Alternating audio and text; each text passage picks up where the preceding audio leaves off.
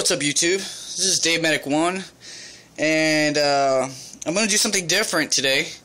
I just got a knife in the mail, one I've been looking at for quite a while, one I really like, and been kind of putting it off. I put it off probably two other times before in the past, and I finally ended up getting it, and I'm really happy that I did. And it probably won't be a surprise to most of y'all that it's a Boker. I got it today. It took about 2 days, 3 days shipping. They were kind of local, not really local, but only a couple states away. So anyway, let me go ahead and show you what I got. Get rid of the box.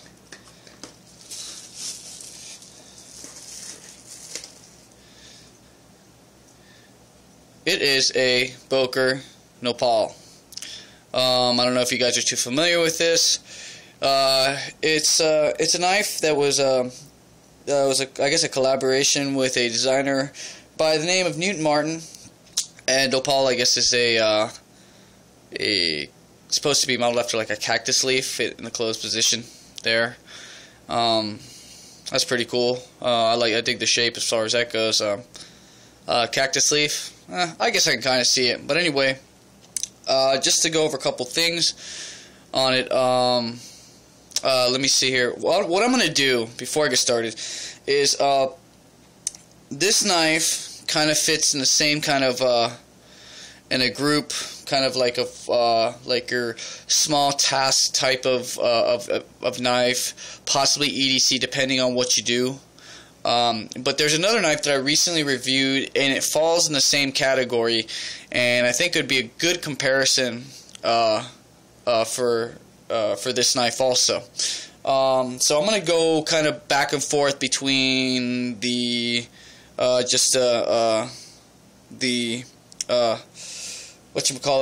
characteristics of each knife and whatnot. So what I'm going to do is the knife that I'm going to compare it to is the Coldsteel Mini Tuff Lite.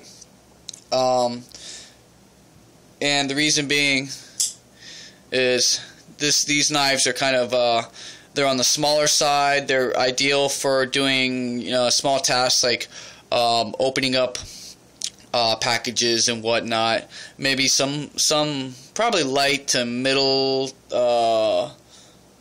probably middle kind of tasks or whatnot. Not really heavy duty tasks, but I mean, it'll get some stuff done. You can push them both. So anyway, first off, we've got the Boker. The blade length on the Boker is 2.8 or 2 1/8 inch. The blade length on the Coldsteel Mini, they say here it's 2 inches. It's probably right from here, but the actual cutting surface I do remember is 1 inch, where the cutting surface on the Boker is 2 inches. The handles, the Coldsteel Mini Tuff Lite, it's 3 inches, and it's made out of the Grivery material, which is kind of like a composite plastic, really super hard, durable. It's pretty nice. The Boker, the handle's 3 3/8 inches, and it's G10. As far as the thickness on the blades, the blade thickness here is on the Mini Tuff Lite is 2.5 millimeters. On the Boker, it is 4 millimeters, so you got a little bit more girth with the Boker. On the weight, Mini Tuff Lite, 1.7 ounces, very light. Won't even feel it in your pocket. The weight on the Boker is 3 ounces. It's almost double the weight there. The steel, Mini Tuff Lite, it's AUS 8A, and on the Boker is 440C. As far as pocket clip carry, this was tip down, and there's no interchangeable. It's just one. It's only tip down only. And on the Boker's tip up.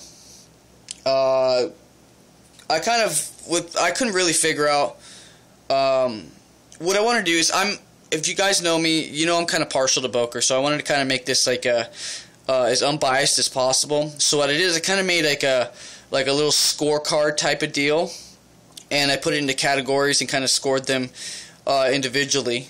The categories were like the blade steel, blade capabilities, the fit and finish, ergonomics of the blades, or the knife itself, the speed of deployment, strength and longevity, coolness factor, and the price and value. Just things that I kind of look for when I look into knives. Now, blade steel. Tell you the truth, I'm really only familiar. I'm more familiar with the 440C than I am the AUS 8. I do know I have heard that they're comparable to each other, but to tell you the truth, I do not know enough to say that one steel is better than the other. God forbid I say something like that and I get lit up all over on my video saying you don't know this and I don't know that. So I'm just being straight up. I don't know enough about the AUS 8 to go ahead and make a scoring either way, so I just kind of left that blank. As far as blade capability, I went ahead and gave it to the Mini Tuff Lite. I didn't go over this with the Boker, but the Mini Tuff Lite's got a high high hollow ground. The Boker is a chisel ground. It is chisel ground. So as far as capabilities go, you'll have more capabilities with the high hollow ground, where you'll have limitations. Not much, but if you were to go ahead and really think about it, I believe the Mini Tuff Lite would be more capable. As far as fit and finish goes, fit and finish, this knife was excellent. I mean, you really couldn't have nothing bad to say about it at all. It was really nice. I liked it. But the Boker, there, the fit and finish on this, the blade centering was pretty much right on. No blade play up and down, just like that one. And the G10 pretty much kind of makes the fit what I thought the Boker pretty much won over. The this Grivery, I like it because how durable it is, but to tell you the truth, I mean, G10 to me, it's a personal thing. I like G10 more than this or the FRNs and all this other stuff. I'd go G10 all day. So I kind of gave that to the Boker. On ergonomics, they both have some finger control going here. Jimping.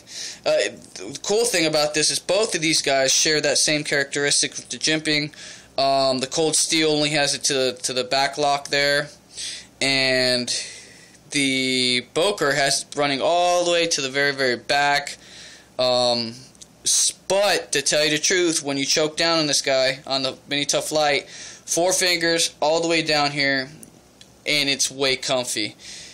On the Boker, I got 3 fingers. No way you're choking down up here. You get into the blade, it's not happening.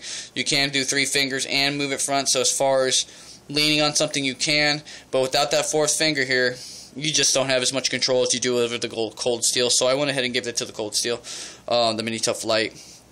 As far as speed of deployment, hands down the Boker. Let me show you something with the Coldsteel.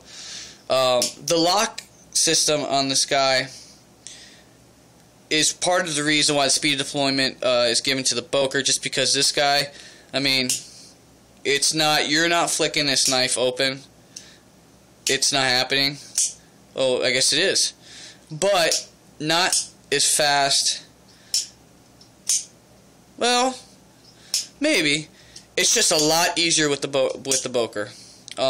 Definitely. When you close this Mini Tuff Lite, you can do it one-handed, but I would recommend you being very careful. Watch me cut myself in the video. That would be so awesome. But you could cut yourself. So, Boker, speed deployment, all day. Now I will say something. The liner lock on the Boker, access to it is a little tough. The scales are equal on both sides. There's no tapering on this side of the scale to allow ease of disengaging the liner lock. So you have to go up and in, but once you get familiar with the knife, you know, it's not really a big deal. Just down and in and over, and you're in there. But it was a pain in the butt to get used to it at first. So that's one thing I would like to see. Yeah, I mean, you could easily go ahead and shave that back, but out the box now, you just, you know. But speed of deployment goes to the Boker for sure. Although right now I'm just not really making it as speedy as I was flicking it earlier. This guy's brand new and not nearly as broken in as the Mini Tuff Lite, and it's still faster. So I gave it to the Boker. Strength and longevity. The Mini Tuff Lite. This backlock system. If you've ever looked into the Mini Tuff Lite or any of the or a lot of the Coldsteel brands, you'll see that picture where they've got this guy locked up in a vise, and they've got a carabiner on the backside of this loaded up with weight, and they're just 45 plus pounds of weight on the lock, and it's not budging. I dare not put 45 pounds hanging off the back of this Boker.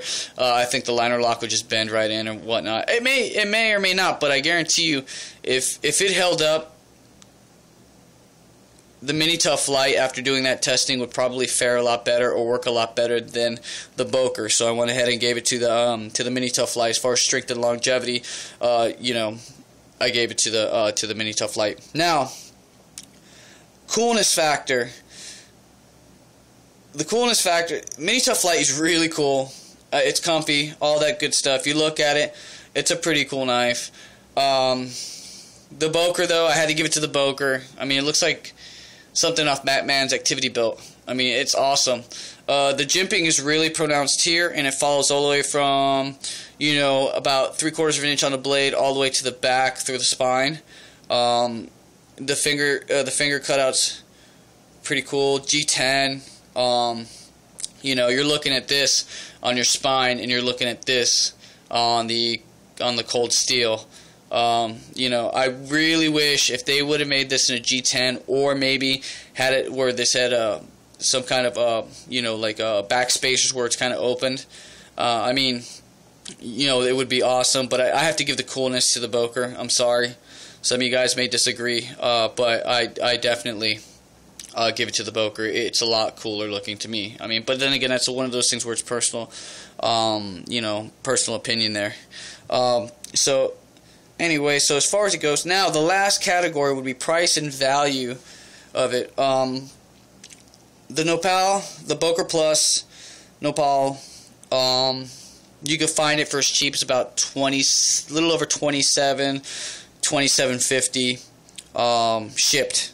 If you dig and look, I found it but I found it, but I had to dig and search, and I found an eBay seller that was selling it for that much, and I was able to get it. Now the Mini Tuff Lite, $23 shipped. It's cheaper, and it's not a cheaper knife or anything like that. It's just it's cheaper. You're probably with the Boker, you're probably playing for the fact that you do have a name behind it, Newton Martin, which kind of adds to why I picked the coolness factor on that also.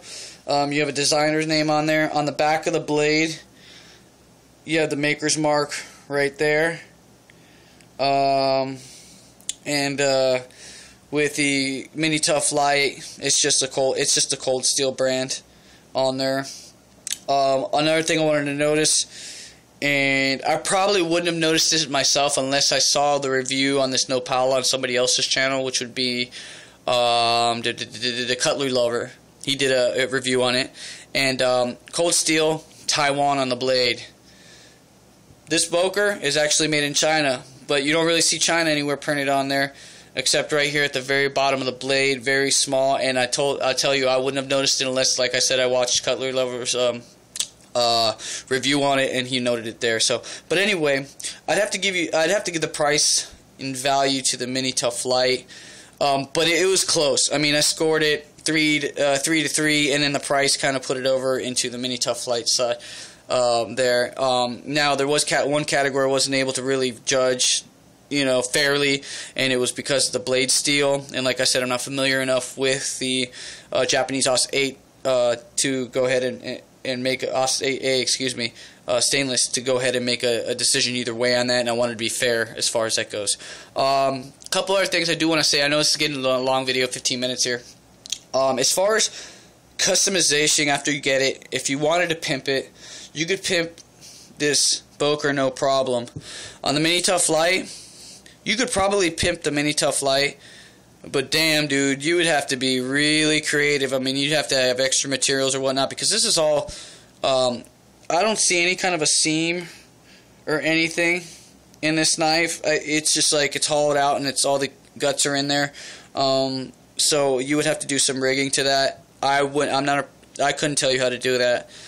Maybe Tough Thumbs may have a clue on how you would do that. I don't even think he's ever pimped a Mini Tuff Lite. I think that'd be cool as hell. Now, if you pimped a Mini Tuff Lite, this may send it way over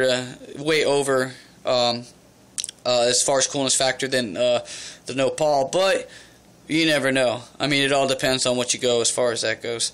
So yeah, so that's pretty much my little overlook on the Boker Nopal right here. I kind of wanted to do it this way because when I picked it up and opened it from the box, I had an idea what it was about, but I didn't know that it would be so close as far as the tasks that you would use the knives. It would be so close to the Mini Tuff Lite, so I thought it would be pretty cool to kind of put these two together as far as a comparison to there.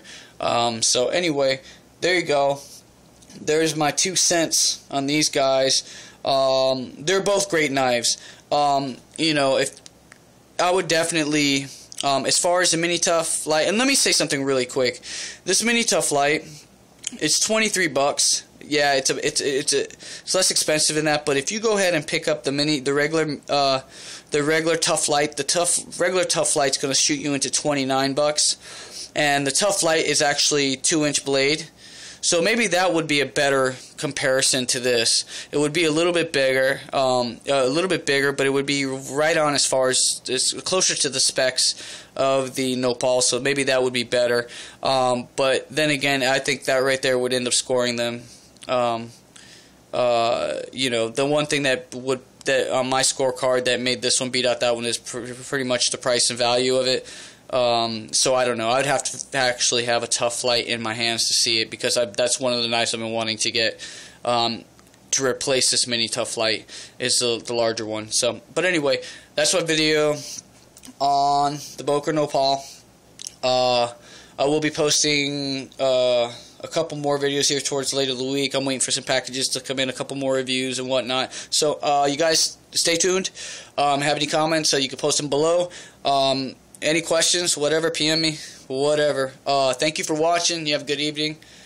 Peace.